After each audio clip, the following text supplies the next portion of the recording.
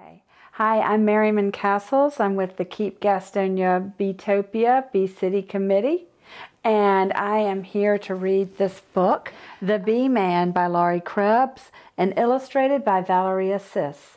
And I'm here with Pollinator from Keep Gastonia Beautiful, and so let's read The Beeman. It begins with a little poem about bees. Bees, there wouldn't be sunflowers, wouldn't be peas, wouldn't be apples on apple trees if it weren't for fuzzy old, buzzy old bees dusting pollen from their knees. By Eileen Fisher. And now let's read The Beeman. Here is my grandpa, who's known in our town as Beeman. Here is his jacket with a zipped-up hood that covers his face just the way that it should when he visits his hives as the Beeman. Here are his gloves made of cotton and leather, protecting his hands in all kinds of weather when he tends to his hives as the Beeman. Here are the beehives where all the bees sleep, tucked all into a box called a shallow or deep, and then placed on a stand by the Beeman. See all of his tools there? He brought all of his tools. Here is the smoker that calms down the bees, and the hive tool that opens the beehive with ease, for a much closer look by the Beeman. Here is the queen bee who does her job well and lays tiny eggs in a six-sided cell. She's the heart of the hive, says the Beeman. Here are the drone bees with big bulging eyes and a large appetite supporting their size. They mate with the queen, adds the Beeman. Here are the workers, 10,000 or more, who gather the nectar to bring back and store in the honeycomb cells for the Beeman. I see the kitty on this page, but I don't see the bunnies. Let's see if the bunnies come back. There's one. Here are the house bees with swift-moving wings that dry up the nectar a worker bee brings, making honey for me and the Beeman. Here is the extractor. It's clickety-clack, removing the honey from frames on its rack and filling up jars for the Beeman. And here's some of the honey returned to the hives. It's food for the bees to help them survive the long winter days near the Beeman. Here are the bees protected from harm inside of the hive, huddled snug and warm, so they'll be here next year, says the Beeman. Look, the bunny and the kitty are playing together now. Here's the wagon filled up to the brim with the bottles of honey collected by him and brought to the house by the Beeman.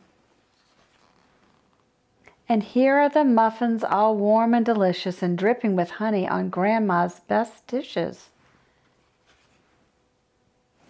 I'd like to have one of those muffins. I'm glad that my grandpa's the Beeman. Bees. Bees belong to the insect family. They have 6 legs, 3 body parts, a head, a thorax, and an abdomen, 2 pairs of wings, 2 antennae, and 2 compound eyes that let them see in all directions. A bee begins as an egg placed in a tiny cell by the queen. The egg hatches into a worm-like creature called a larva. The larva changes to a pupa, and hidden inside the tiny cell, the pupa turns into a bee. When it hatches, the bee is fully grown and ready to be a member of the colony. It takes about 3 weeks to go from egg to being a bee. Bee colonies. Bees live in large groups called colonies. A colony of bees has 1 queen, several hundred drones, and tens of thousands of workers. Drone bees are male bees. They have huge black eyes and plump bodies. They don't work inside the hive or collect nectar and pollen. They mate with the queen.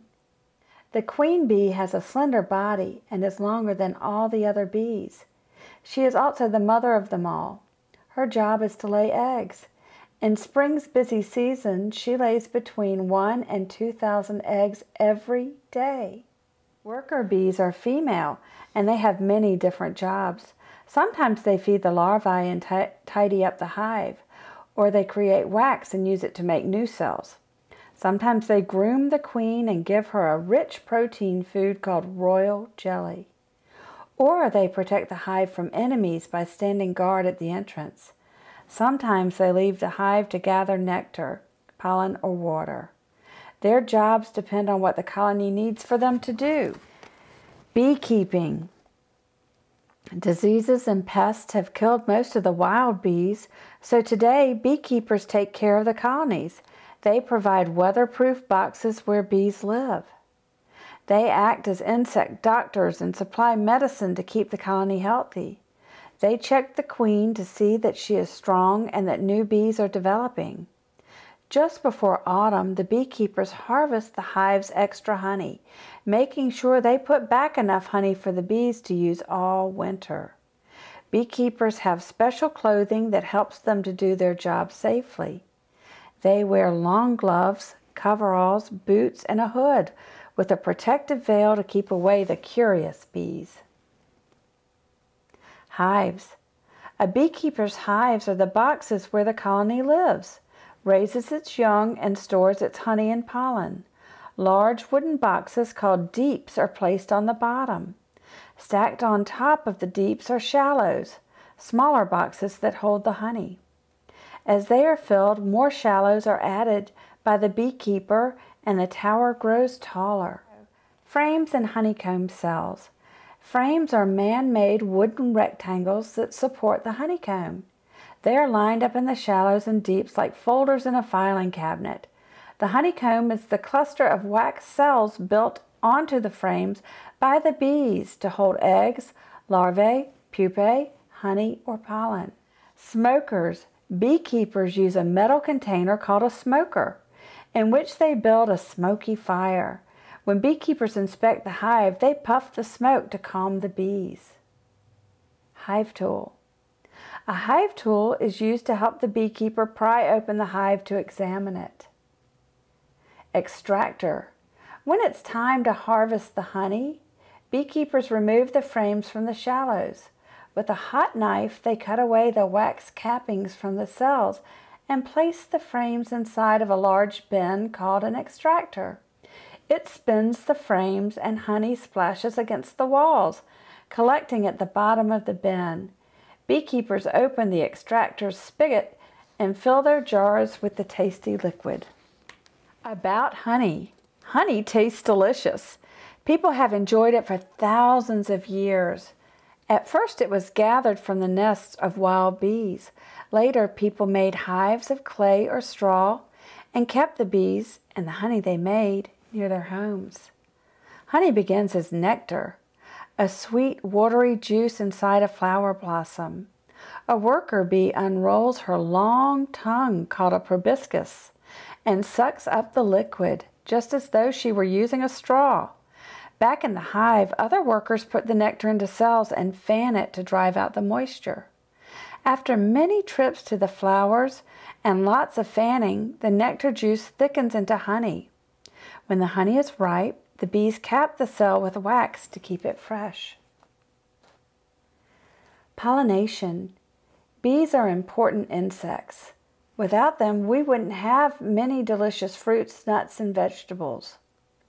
As bees travel to find nectar, they brush past the parts of the flower that hold the powder-like grains called pollen. The pollen clings to their hairy bodies.